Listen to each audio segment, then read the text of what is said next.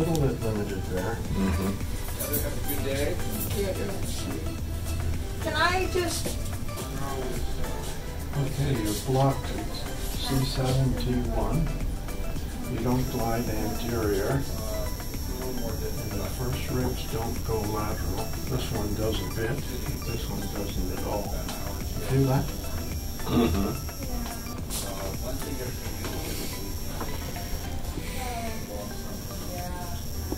Yeah, it goes all the way through. On the left side. Isn't that amazing how the most blocked is on the right, but the adaptation is over here on the left. But as soon as I release this in here, this will start changing. May I? Oh God. Heck yeah. Let's go. Oops. From the man himself? Are you kidding me? I think I'm going to turn that down. I want your shoulder line right here. On my back? Yeah.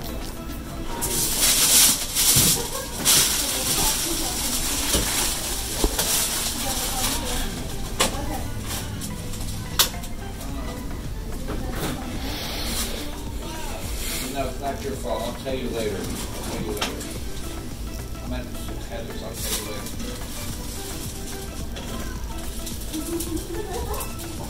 I'll tell you later.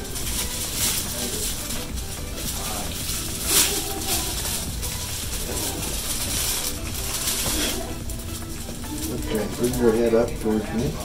Let it drop back. Tiny bit of rope. Does it feel like much to you? Yeah, it's good. Come on up towards me.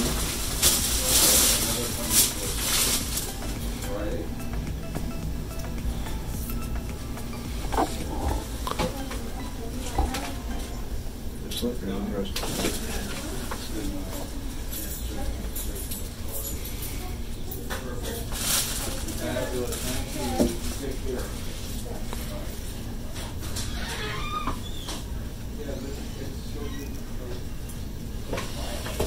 Come on back here. So the left side of your neck released from what I've done. Well, that was secondary. I didn't need to. Yeah. See how it's moving in here? Yeah. Much better.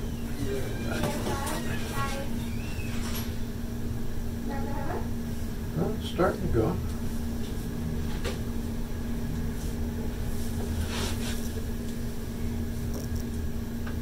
Yeah. Lie on this side.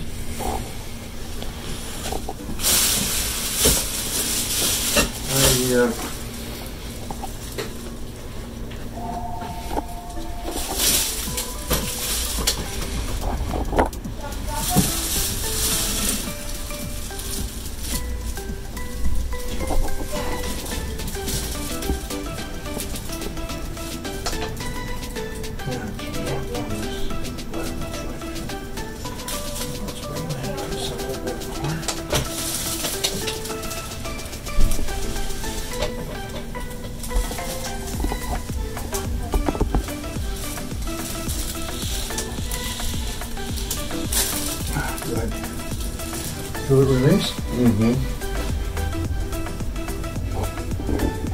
That's more irritating than extension. The extension is more irritating to your neck. We were just talking, him and I were talking about the lateral flexion thoracic move. Do you feel like you have to do that to clear that fixation, what you just did in lateral bend? Well, to me it's the easiest. You got to have a soft table too.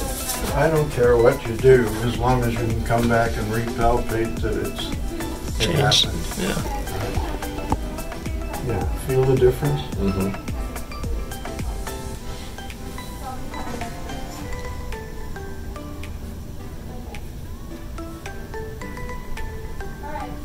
So, elbows up, back. All right, I want you to a protract, retract, and breathe out, looking up.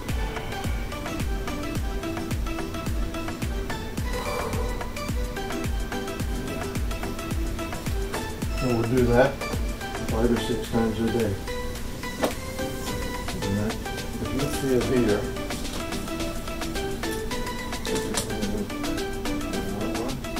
look what happens when you do that. So I'm recruiting it Yeah. to do that. It's an extension there. Okay, sir, I'm so sorry.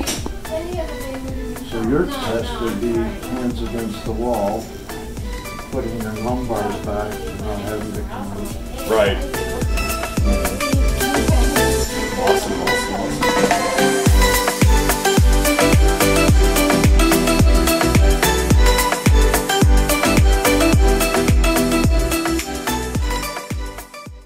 Ligaments and whatnot, but One of the things I've noticed too is just like early weight bearing.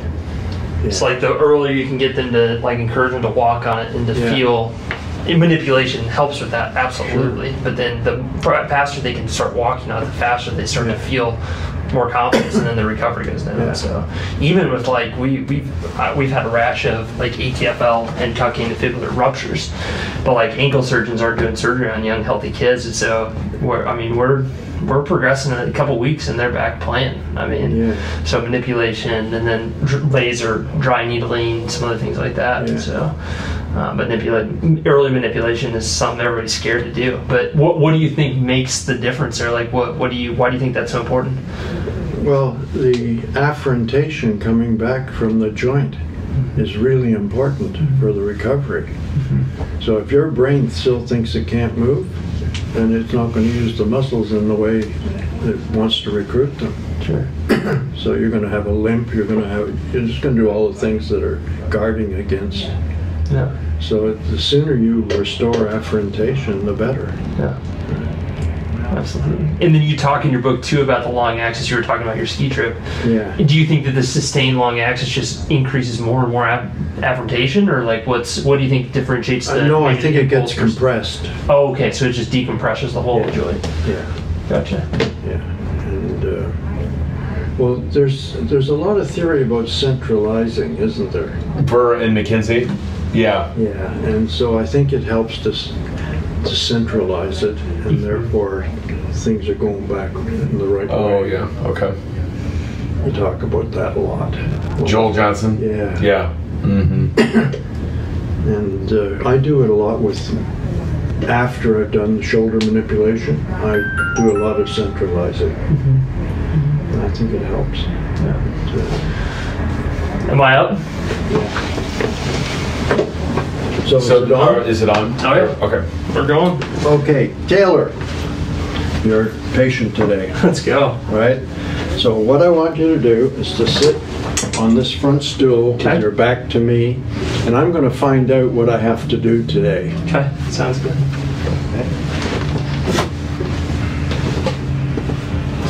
So I just switched the responsibility from them to me, right? And that's what a patient wants.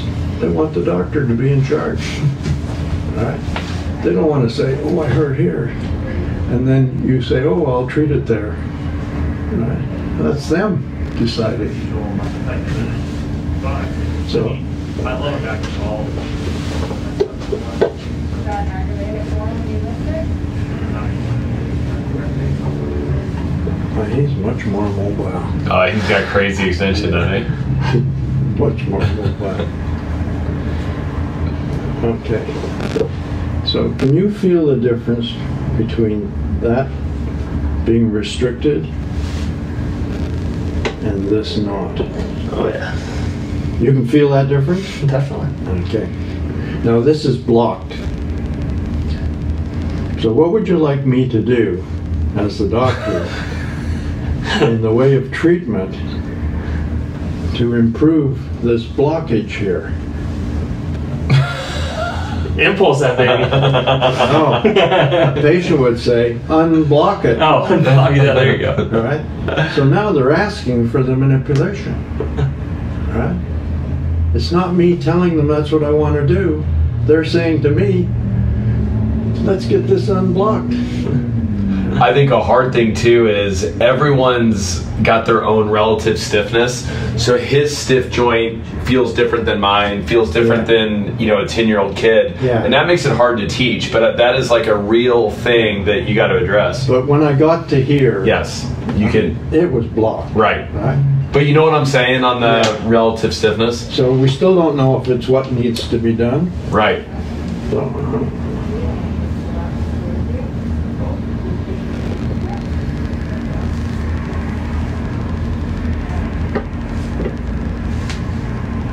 oh. Can you feel that when I try and flex it here? Doesn't feel great.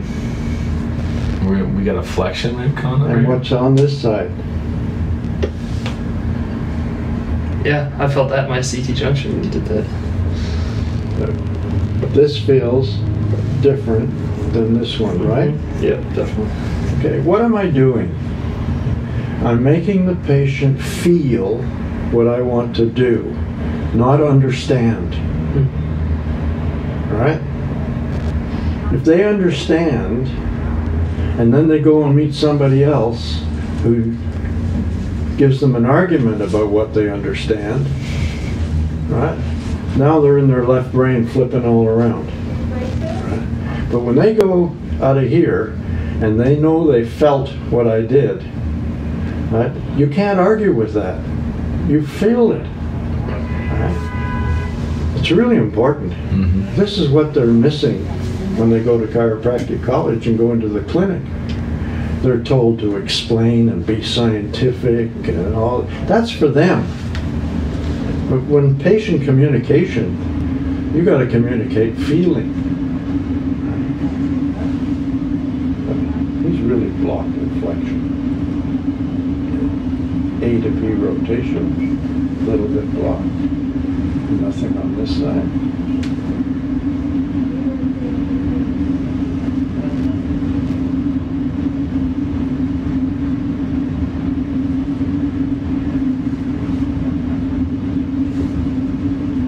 Okay, so what I need to do today is, this is a rib by the way, flexion and A to P rotation, all at this motion unit.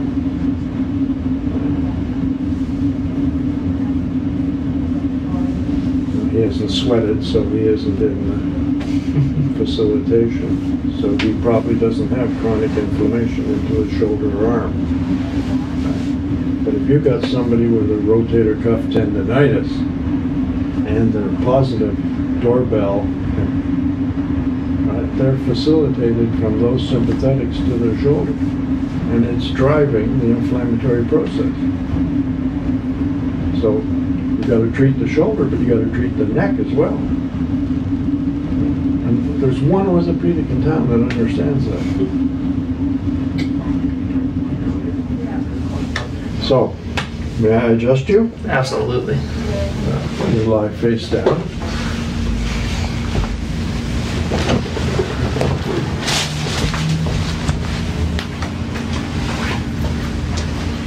Oh, I'm going to put your arm down there.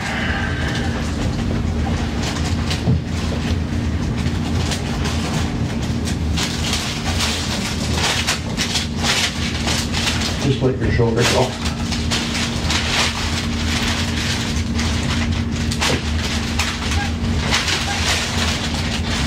Did we feel it move? Oh yeah. You did? Uh-huh.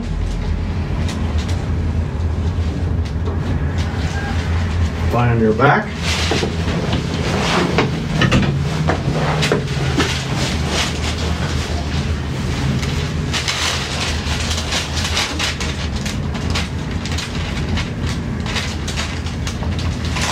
So this is what you wanted.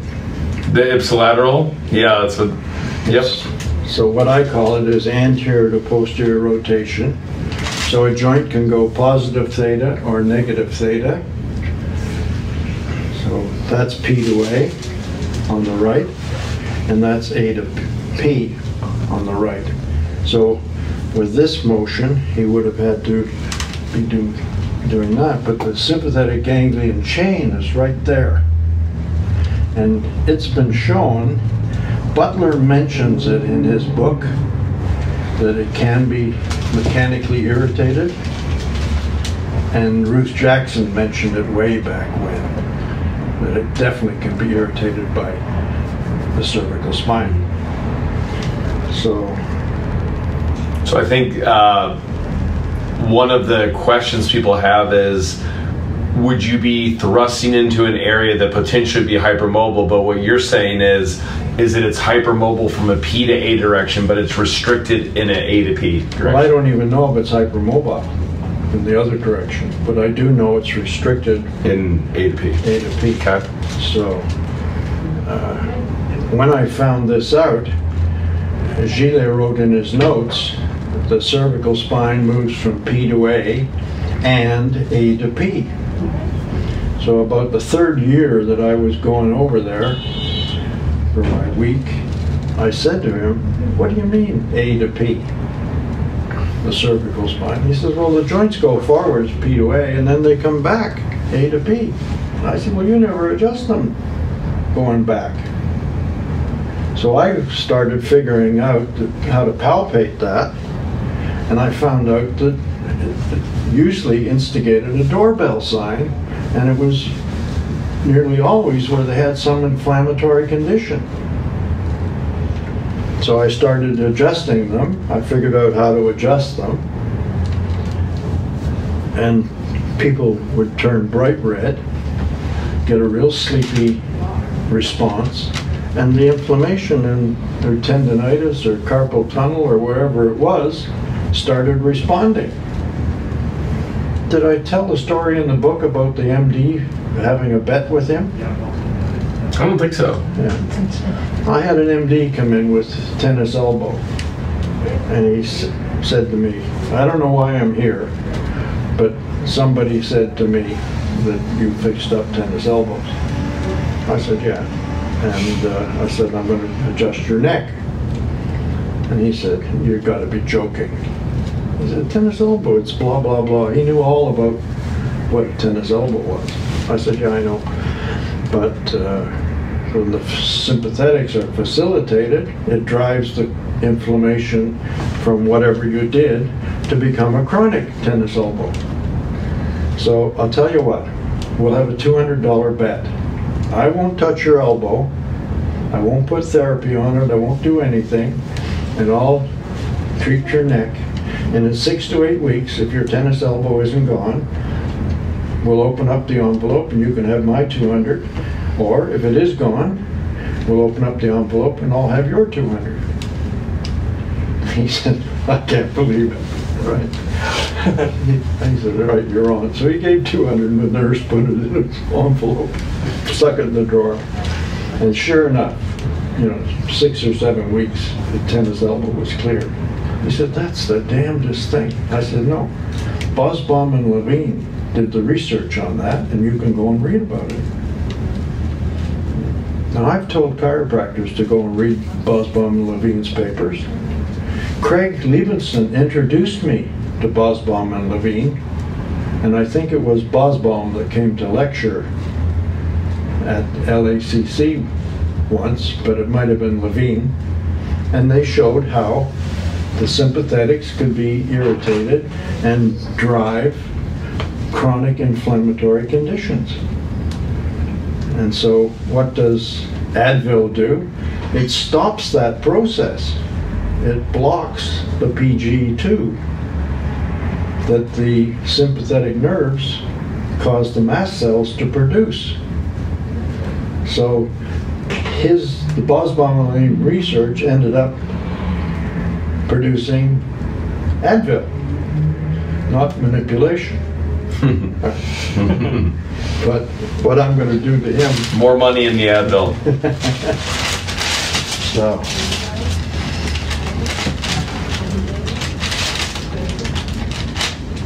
I'm going to put pressure on it. I'm going to reach under from the other side, and I'm going to slide with my contact. I'm going to make this Galen's taut and impulse.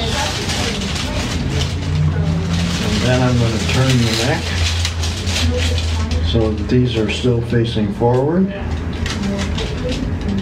And I'm going to cause flexion. Just let your neck drop. Well, nothing happened.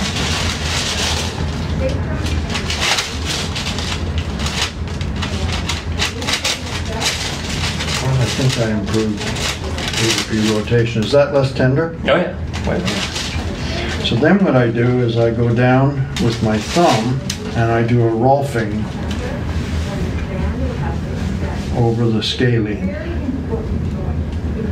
And usually when you go by the spot that you just adjusted, the patient will feel a pain up into here or out to the shoulder.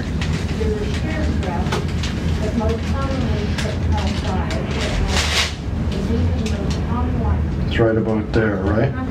Yeah, right there. Is that the most painful right there? Yeah, right there. Does it radiate anywhere? It did initially into my shoulder, but actually now it's going into my ear. Yeah. They get better faster when I do this. I don't know why. Okay. But clinically I've found out that if I do this rolfing move, and sometimes I do it this way, and sometimes I do it that way.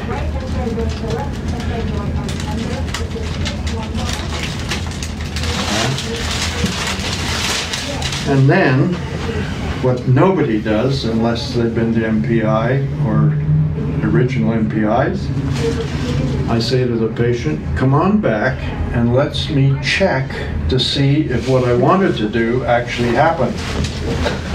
Right? So you don't go out of here until you know Right. it's happened. Lynn, I think it might be good for them to hear. We don't use the palpation chair in our office. Yeah. We use a variation of that, but I like what you said. What did you say that the reason you like that? Yeah, the reason is that I can swim around. And it's also a different experience for the patient, right? Yeah. Like it's a different almost service that's recognized. They're coming here to be palpated for me to find out what I'm going to do. And then they come back here to find out whether I did it or not. And quite often I have to go back and do it again. Right. Because it didn't happen. Something cracked, but I don't know what it was. It wasn't what I wanted. Right?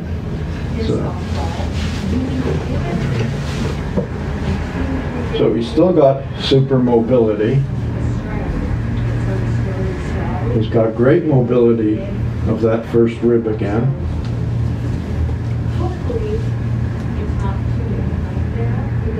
Maybe 50% better. You got to do this when he gets home. Happily. Right? Because this is really, it's a forerunner to trouble. Right. So I believe in seeing a patient every now and again for a maintenance care. Mm-hmm. Because I can find something before it's symptomatic. Right? If you're just doing the flying 7, it doesn't make sense. Right. But if you're palpating or doing some kind of screening or whatever, and you know that you're finding things that are before they complain of them, then you have the right to.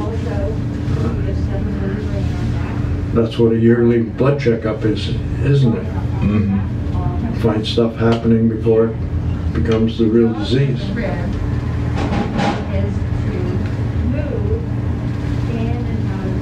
Yeah. Okay. Let's say you had a lateral flexion dysfunction of the upper thoracics, and that you couldn't laterally flex to the left, which means the vertebrae have to open on the right. Right? It's probably the right joint that doesn't open as opposed to the left joint that doesn't compress. So, is that how you would joint play it? Just how you did there? Yeah. Okay. Yeah. And so if he doesn't move, then I have to lie him on his right side.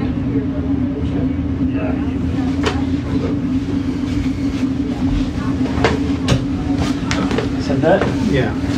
But now the camera won't see you, will it? Oh, it's okay. It has an upside down angle. Yeah, I'll be able to see it. So what I do, I put them so that their spine is perpendicular to the table.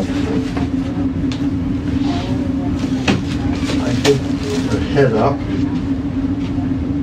As you know, in the book it talks about activating so that the antagonist relaxes, right? It's a nice little trick or whatever.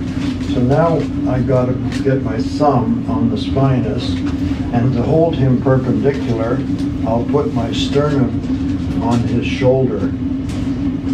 And now I'm going to thrust with my sternum and my thumbs. So just relax. And we got a little movement. All right? It's comfortable. It's the most missed adjustment in chiropractic. And it's really important. How many patients have I helped with that manipulation? Do you do any variation supine or prone, or do you feel like you can get lateral flexion in those situations? I'll do mid to lower thoracic lateral flexion prone. All right. But in that region, that's the way I do it. Okay. And would you do anything different for a rotation fixation there, or you have the belief if you clear lateral flexion then No, I got to do each of them. Okay. Turn Could on you your show back. how you joint play rotation? Turn on your back. If I wanted to do rotation, I'll show the palpation after. Yep. What I'm going to do is I'm going to bring him at 45, and I'm going to place my knuckles along just inside the costotransverse joint. So just a unilateral contact to Yeah. do some rotation. And then, so I go past the spinuses and into that groove. I'll get him to bring his ear to here. There you go. And then I'm just going to push. And that'll cause rotation of the rib. So come on over here.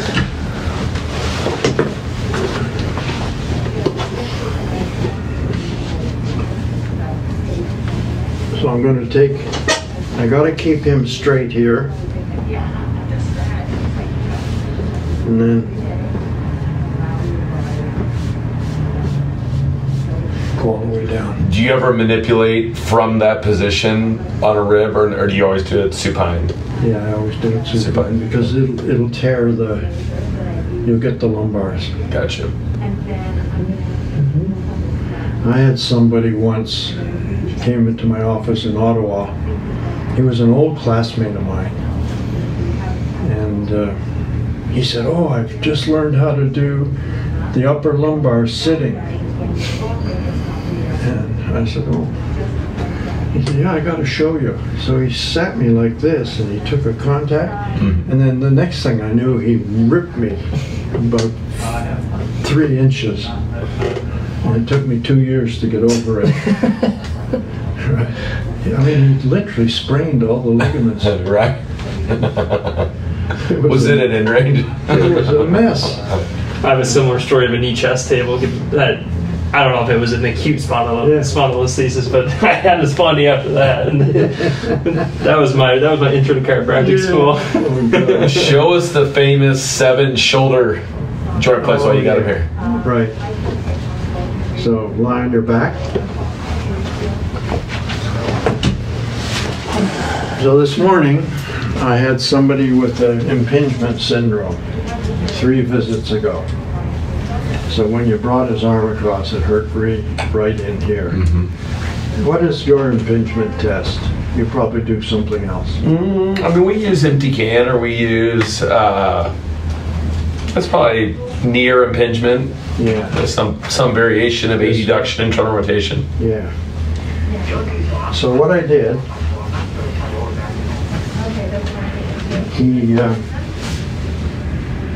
his rotator was a little inflamed, so he couldn't get up behind his back. But anyways, I did the 7 tests that I do. I get way up in here and see if it's lateral. See, that comes lateral. Anterior, posterior. If that was missing, I would impulse up, impulse down, impulse laterally, right? Then I go at 45 and see if it goes into the back. 90, see if it goes into the back. Does that hurt a bit there? It just feels tight. Yeah, there's a little restriction there. Now I'm going to bring it lateral and posterior. So I bring it out and down, out and down, and it goes out and down. And then I bring it out and inferior. If that is restricted, impulse. If this is restricted, impulse. Perfect. It's beautiful. But that's only the manipulation. I got to treat the inflammation. I got to treat the rest of the girdle. I've got to give him anti-inflammatories. I use Wobenzyme, things like that. If he's really skitsy about things, I'm going to talk to him about relaxation and meditation and things like that. Lord knows I need that. I said, Lord knows I need that. So. Well, that was great. Do you have anything that you... I think so. Well, I'm going to say once again, for 60 years of experience and $29 at Amazon.com, a student can really understand what it is they're trying to do and why they're trying to do it. With references. They got to read Salter, they got to read Bosbaum and Levine, they got to read all these. For some reason, they're not being told to read those at chiropractic colleges.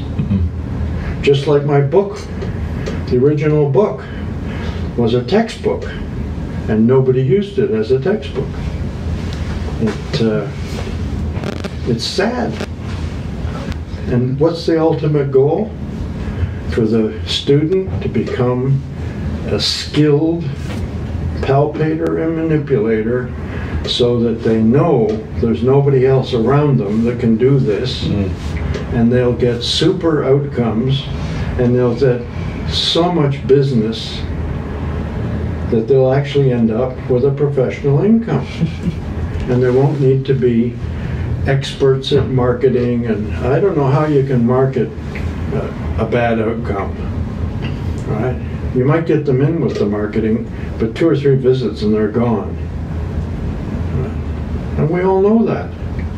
Those that fail at chiropractic don't see patients often enough to get a really good outcome. Right. What's a really good outcome? Not just pain relief, tissue changes. Right. Change in function, yeah. Change in function. Tissues. I do have one more request. Should we make you do a little side posture too? Yeah, sure. Could you show like a lumbar or an SI joint or something like that? Yeah. Oh, what are your thoughts on the SI joint? That is one thing that, because the SI joint seems to be the joint that everyone struggles with the most as far as not adjusting it, but getting an agreement on whether or not it's blocked.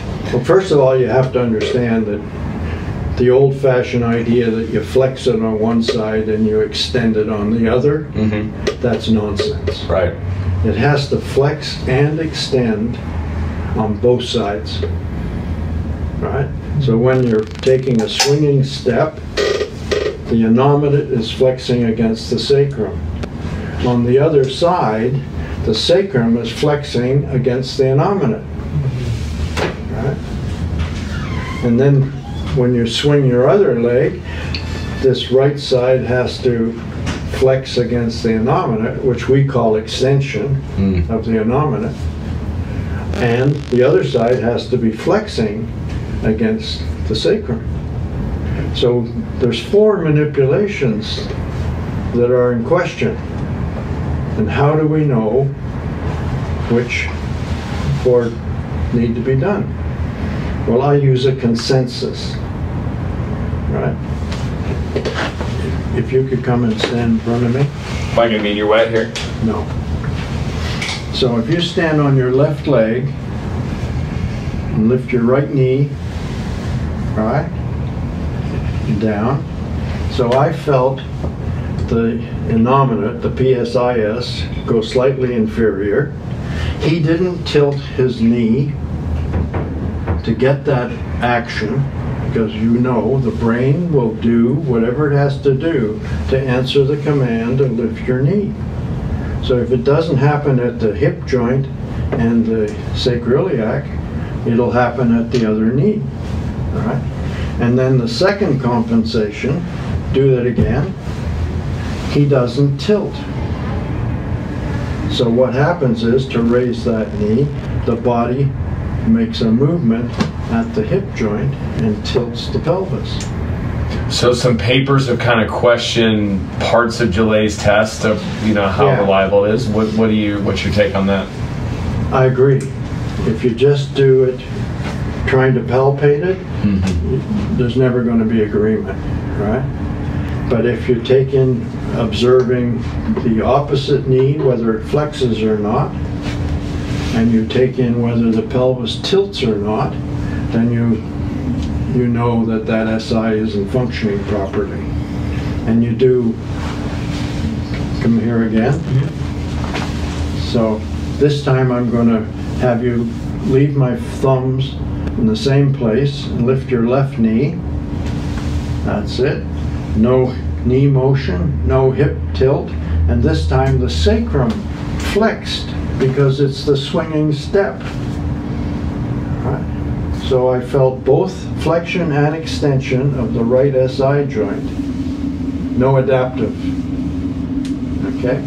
Let's say I did find the right sacroiliac didn't function. Lie on your back. Are you aware of Andy Fleming? Oh yeah. Compression test? Andre Fleming had patients lift 6 inches above, hold your leg there. I want you to tell me how much effort that takes compared to holding your leg on the side that I felt wasn't functioning properly. This one feels harder. Yeah. So, second test positive.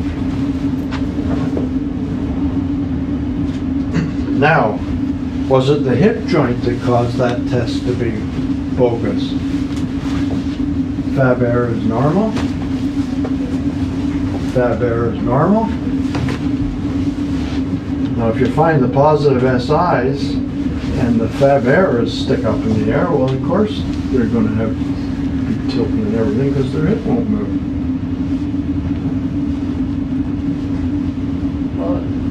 What do you like for actual, is there any joint plays or anything you like for the? Yeah. Yeah. Turn on your side. This is part of the consensus. I like to feel, does the joint gap on both So you're sides. just adducting his femur and feeling. Yeah, I'm using this as the lever. Right. Yeah. Then I'll compress, because sometimes patients say they have pain in their SI joint, and it's coming from T12L1, right? Main syndrome, right? So I'll push down and ask them if that hurt. Doesn't feel great. Yeah. What about just springing the joint from the seated scan position? Do you not, is that hard for you? Yeah. Yeah. I kind of get a sense that way, but I found teaching that is really hard. Right. You need a battery of tests, and that's, we still teach that. Yeah. Okay. So, there was something I thought of about the SI joint.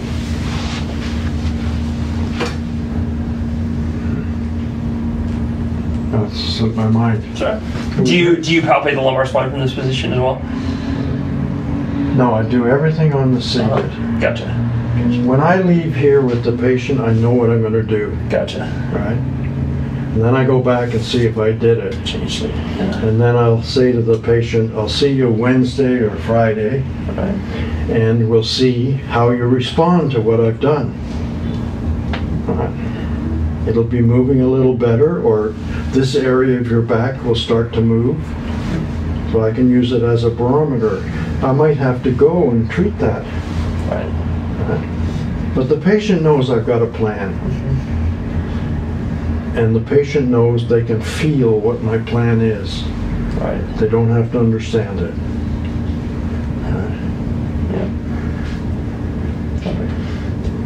Advertising people know that feeling is more important than understanding. Why would Ford have Bambi jumping across the road? Oh, that lovely Ford. Right. Why do politicians go and shake hands with the baby? Right.